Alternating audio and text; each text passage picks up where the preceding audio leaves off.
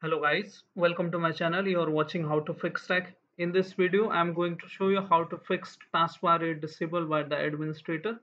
Let me show you the error. If I want to click on task manager and want to open it, you can see the error. Task manager has been disabled by your administrator. So how to fix this issue? I am going to show you 3 steps to resolve this issue. First, press OK. And first we need to go to Registry Editor. For that, press Window plus R button together, or you can simply go to search menu and then click on Run. The Run dialog box will open. Now type here regedit like this and hit OK. Click on Yes option after prompt opens. Now you will see the registry options like this. Now you will see the registry options. Now expand the option which is HKey current user. Double click on it. Now expand the option software. Double click on it. Now expand the option Microsoft. This is the Microsoft. Double click on it. Now expand the option Windows. Scroll it down. This is the option. Double click on it. Now double click on current version. Now search for policies.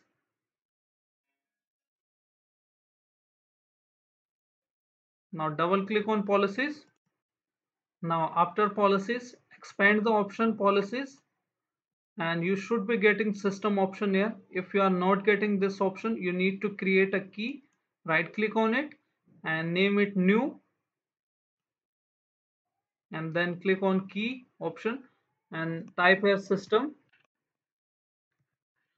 I have already system, so I am pressing system 1 and hit enter like this. Now select the option after that, system 1. I am just making this for demo. I have already system. This is the disable task manager and I have just created this system 1. If you have already system, then double click on it, disable task manager and set its value to 0 like this and press OK. Now this option is for those users who have already this system key. Now for new user, you need to click on the key which you have created and right click on it and new, then D word 32 and name it disable. D should be capital, task, T should be capital and then MGR, M should be capital and hit enter like this. Now you have created the key, double click on it and set its value to 0 like this and hit OK. Okay, now you need to check your issue should be fixed. Now you can see task manager. Okay, this is how you can resolve this issue. I'm successfully enabling this option and my system is working. So if you are still getting same issue after enabling this option, I will show you the second method how you can resolve this issue.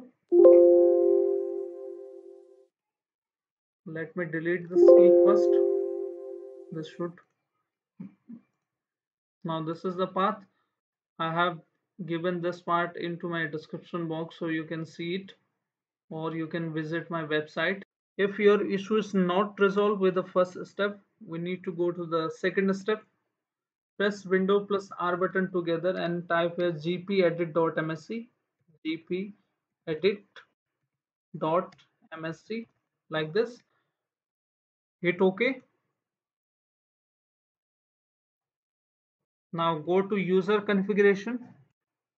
Now expand the option administrative templates. Double click on it like this.